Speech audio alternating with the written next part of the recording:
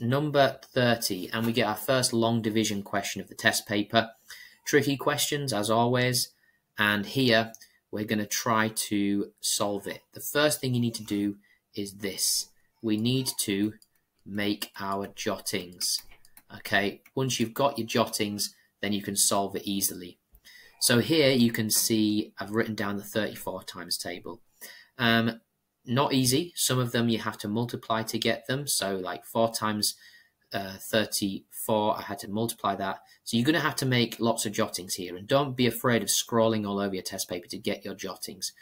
Normally I go to about 7, but once you've got to about 7 times this number here, then you can start to solve it. So first of all, 34 into 98. Well, it's not going to go 3 times, it's going to go 2 times, which is 68. So you write that under here, and you write down that it goes in 2 times. Didn't go into 9, so I'll put a 0 there. Next thing, I need to subtract. So 8 take away 8 is 0, 9 take away 6 is 3. Once you've done that, you bring the other number down. So that's becoming 306. Now, where is that on here? I can't see it, okay?